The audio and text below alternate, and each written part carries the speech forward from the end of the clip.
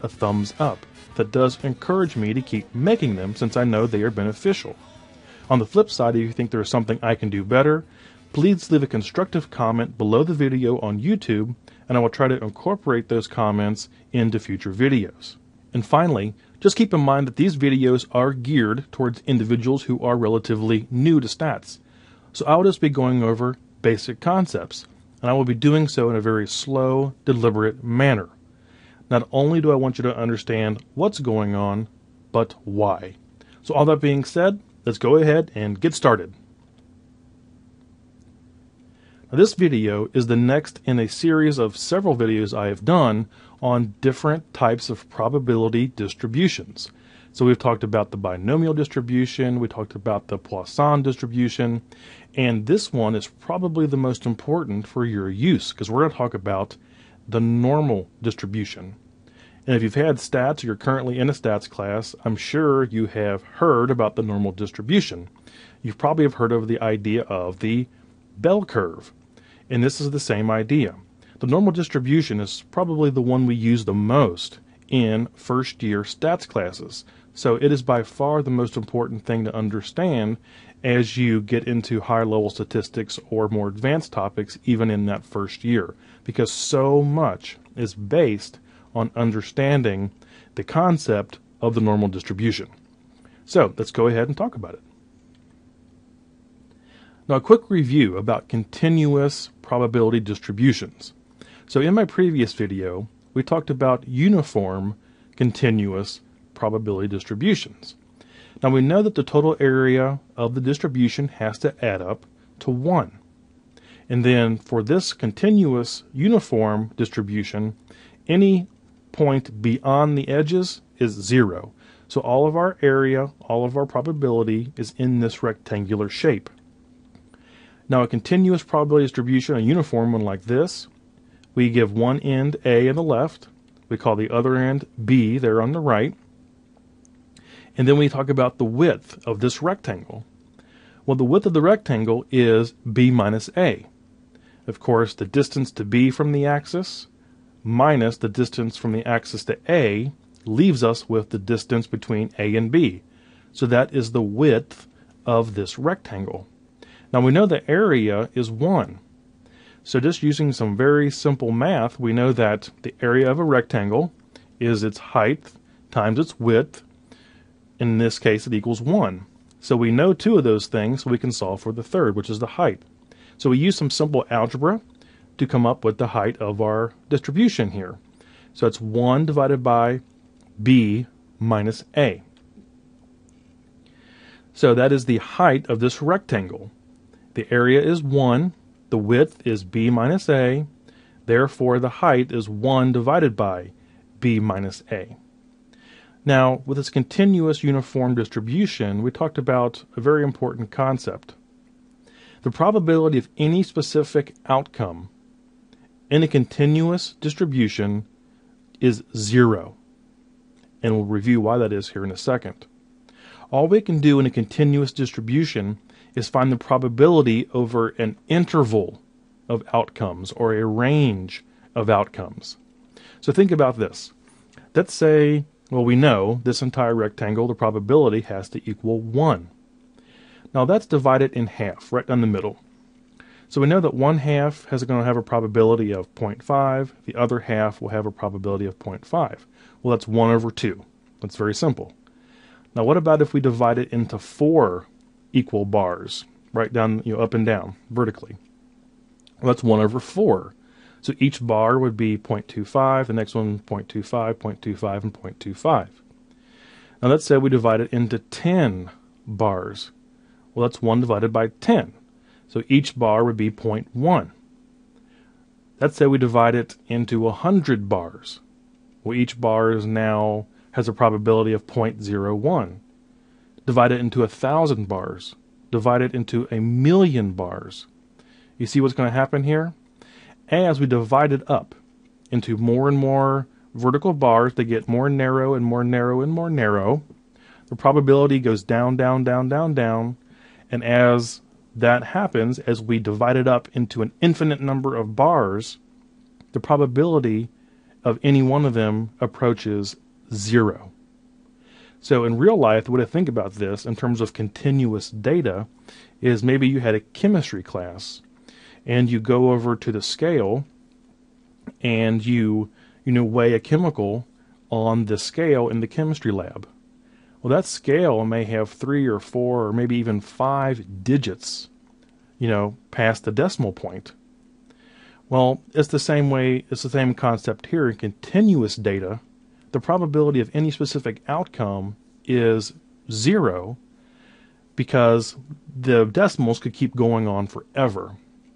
So that's the difference between a coin flip or a die roll, which has 2 and 6 outcomes respectively, or continuous data, which has an infinite number of outcomes, and it's only limited by the precision of whatever measuring instrument you are using. Okay? So the idea of any given outcome, the probability is 0, therefore we can only find the probability over a range of outcomes, is fundamental to understanding the normal distribution. And that's why I spent 4 minutes explaining it, in case you didn't watch the video on that this slide is in on continuous uniform distributions. So, you've seen this shape before. I bet you have. Maybe something like this. And in the front or back of your book, your stats book, you've probably seen something like this with a whole bunch of crazy numbers all over it. It has the bell curve there, and it has percentages and deviations and z-scores and t-scores and stanines and all kinds of crazy stuff. But oftentimes, you don't really understand where this stuff comes from. So the idea of this video is to we're not going to explain everything in this graphic right here, but we're going to explain several things in it so you can solve problems using the normal distribution. But I'm sure you've seen this before. So what about the normal distribution? So oftentimes data is described as being normal in the statistical sense, but what does that mean? So let's talk about the frequency by which some events occur, both natural and man-made. So some natural things, the height of an adult human, the temperature outside, a person's blood pressure, etc. So those are events that occur in nature that tend to follow a normal distribution. Or man-made, machined products, maybe in quality control situations, financial data, sales data, and things like that in business. For these measures, the average or the mean tends to be very frequent, while measures away from the mean are less and less frequent.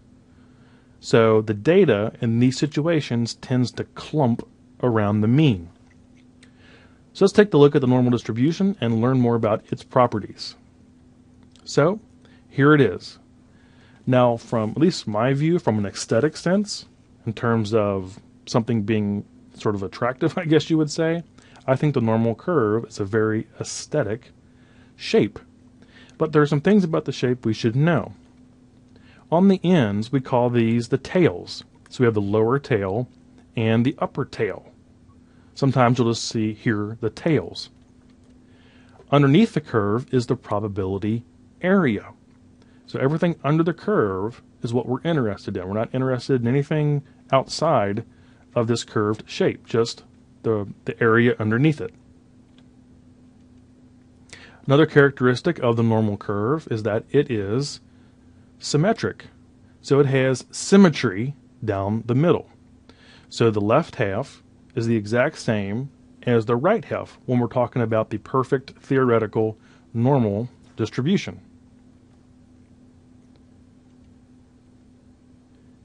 Now the high point, or the top of the normal curve, is the mean, the median, and the mode. So the top of the curve there is the same. So the mean, the median, and the mode are the same thing. So right there.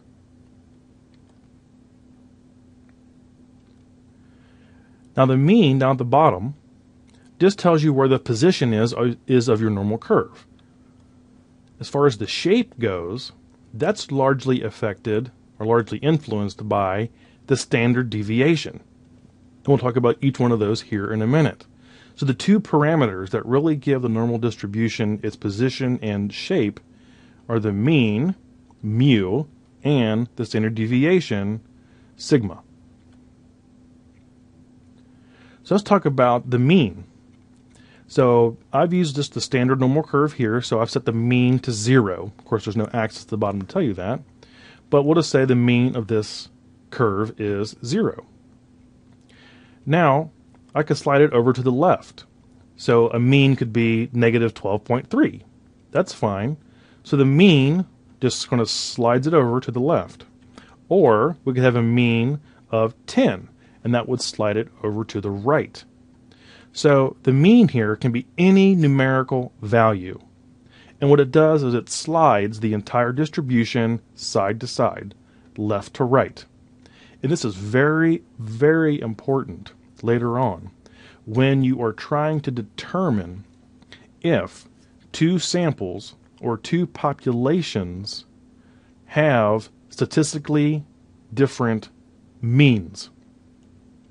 So maybe you are doing an experiment and you have one group or one, something that gets the experimental treatment and you're expecting something to increase. Then you maybe have a control group where you're expecting no increase.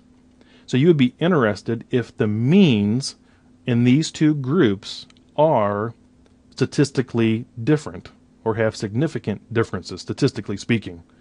Well, that's what we're talking about here. Now, it would also have to do with the variance, but if the curves are very far apart, the means are far apart, then you might have some indication that whatever experimental treatment you did affect that group. Okay? So the mean just slides the distribution side to side. Now, standard deviation, in many ways, is more interesting, at least I think. So what it does is it gives the curve really its overall shape. So this is sort of our normal curve. Now this shape, as you can see, it is taller in the middle and narrower on the sides. If our standard deviation is smaller, it makes that curve more narrow and taller. So you can see sort of the grayish blue curve is below the orange one at the bottom, and it's above it at the top. And just keep in mind that whatever area difference is at the low side, it's the same as the difference there at the top, or that it goes above. So just a smaller standard deviation will make the curve, assuming the same mean, narrower and taller. Now the opposite is also true. If the standard deviation is larger, it will flatten and widen our distribution because our deviations on average are further away from the mean. So the standard deviation gives us the shape in terms of how sort of short and wide or narrow and tall the distribution is, and of course the mean slides it from side to side. Let's talk about a few more things here. So here is our standard normal curve. And I went ahead and highlighted the area underneath it all in red. And this is a specific type of curve called the Z distribution. It's called the standard normal curve. And that just means we standardize our distribution by making the mean 0 and setting the standard deviation to 1. So again, you'll often see it called the Z distribution. So down below, we can see that we have 0 as the mean, and then we have negative 1 and 1. Well, that's 1 standard deviation away from the mean. We have negative 2 and 2. That's 2 deviations from the mean, 3 and 4, etc. And what we know is that the curve, in theory, extends all the way to infinity. The blue line here never actually touches the axis. In theory, it goes on forever. It's asymptotic. It never touches. So we have to keep that in mind when we're doing these kind of drawings. Now, just like the uniform continuous distribution, the area under the curve here adds up to 1. But of course, it's a curved shape, so it presents us with a little more challenge with finding certain probabilities underneath it. But the area under the curve is still 1. Now, if the area under the curve is 1, if we take exactly half of the area under the curve, well, that means that probability has to be 0.5, or 50% of the distribution. That's just a simple concept. If the entire thing is 1, half of it has to be 0.5 or 50%. Now we call this here on the right the upper bound of the cumulative distribution. So this represents the area all the way from negative infinity all the way up to a z-score or a z of 0, which is our mean. So we could write it something like this. Negative infinity less than or equal to z, which is less than or equal to 0, is 0.5. That's just an interval in our normal curve. Now how can you find that in Excel? Well, if you go into Excel and do the insert function command there at the top, you can find the norm dist function. And you can use this to find the cumulative probability in the normal distribution. That's why it's called norm dist. In this case, x is our upper bound. So our upper bound in this case is 0. Our mean is also 0 because we're using the standard normal curve where the mean is 0. The standard deviation is 1, again because we're using the standard normal curve. Cumulative is true or false. In this case, we're selecting true because we are interested in the cumulative probability up to 0. Now if you look, that gives us an answer of 0.5. If you see in the lower left there, formula result, 0.5. So we can use the norm dist function in Excel to give us the cumulative probability in any part of the normal curve. Now in the TI-83, which is what I use calculator, you can do the same thing. There's a function called normal CDF under the distribution menu, which is under the vars button. It's one of the top few there. So that means the C just means cumulative in that function. Now it requires 4 parameters. The first one is the lower boundary. Now in this case, the lower boundary is negative infinity. There is no negative infinity button on the calculator. So we use the negative e to the 99 button. And that's there in the middle of your calculator. That gives us a very large negative number. Comma, 0 is the upper bound. So our upper bound is 0, comma, the mean, which is 0, comma, 1, which is the standard deviation. So it goes lower bound, comma, upper bound, comma, mean, comma, standard deviation. And then we evaluate that in the calculator, and again we come out with 0.50000, etc. So in Excel and in the TI-83 and 84, I would assume, probably even 85 as well, calculators, you can get the same information. So I just wanted to show you how to find the cumulative probability of the standard normal curve using both. So what about this cumulative probability? So our upper bound is a z of negative 1. So z is from negative infinity up to negative 1. And how do we find that? Well, we go into Excel, we use our same norm dist.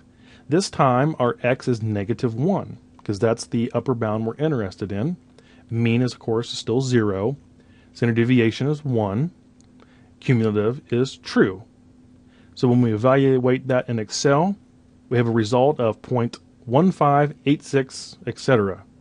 So the probability there in the red is 0.1587 or 15.87% of the total area.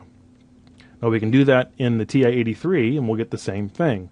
So normal CDF, then we have our lower bound of negative infinity. Our x, or what we're interested in, is negative 1, mean of 0, standard deviation of 1. Lower bound, upper bound, mean, standard deviation. We evaluate that in the calculator, and again, we get 0.1586, etc. So using both, we got the same answer to find the probability up to negative 1, a z of negative 1 is 0.1587. Now, if we do that for all of the z's on our graph here, and again, I'm stopping at 3, we get all of our cumulative probabilities. So if we start at negative 3, a z of negative 3, the probability up to that point, from negative infinity up to that point, is 0.00 0.3413. Now if we go on up to -2, we have 0.0228. And again, this is cumulative. We go to -1, which we just found, 0.1587. Then we go to 0. We know that that's the halfway point, so obviously it's 0.5. Then we move to the other side of the mean. Now at 1, it's 0.8413. So that's all the area up to 0.5, and then the next section of the curve. Then we keep going. We have 0.9772 for 2 standard deviations above, and then 0.9987 for 3 standard deviations above. So this is cumulative. This is from negative infinity up to each vertical section in our distribution. Now, what if we want to find the area of the interval between each section? So we found the cumulative up to each point. Now we want to find the probability between each section. Well, that's just simple subtraction. So if we want to find the area sort of in each vertical section here, we just subtract the higher one minus the lower one. So for example, if we wanted to find the probability in this area between -1 and 0, we just take 0.5 minus 0.1587, and that gives us that probability in there. So the probability that of z between -1 and 0 is 0.3413. It's very easy to do to find the probability of each section in our distribution, the space between, the intervals between the deviations. So that allows us to do several important things. You'll see this time and time again in your class. What is the probability that is between -1 standard deviation and +1 standard deviation? So this middle section here. Well, that is 0.6826. So a z from -1 to +1 is 0.6826. And if you remember, at the beginning of the video here, I showed you sort of the front page that's common to a lot of stats books. Well, this is where that 68.2% comes from. We just did it.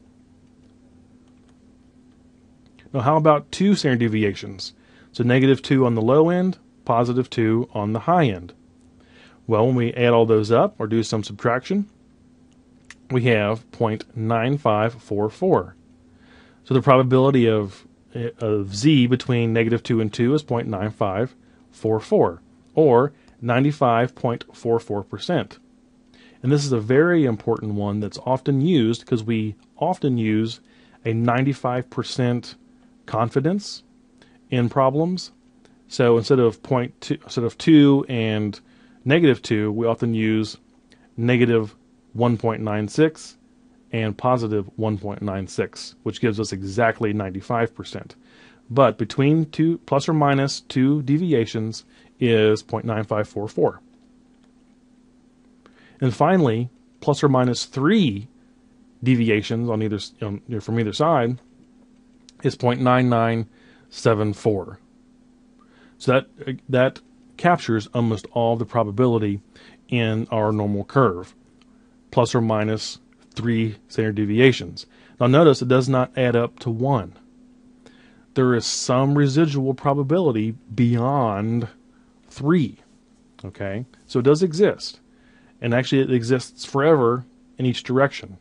But for almost all the things we're going to do, we're interested in this plus or minus 3 standard deviation area. Okay, so have you seen these shapes before? Well, by now you definitely have. So what we did is just using some basic formulas or some basic functions in Excel.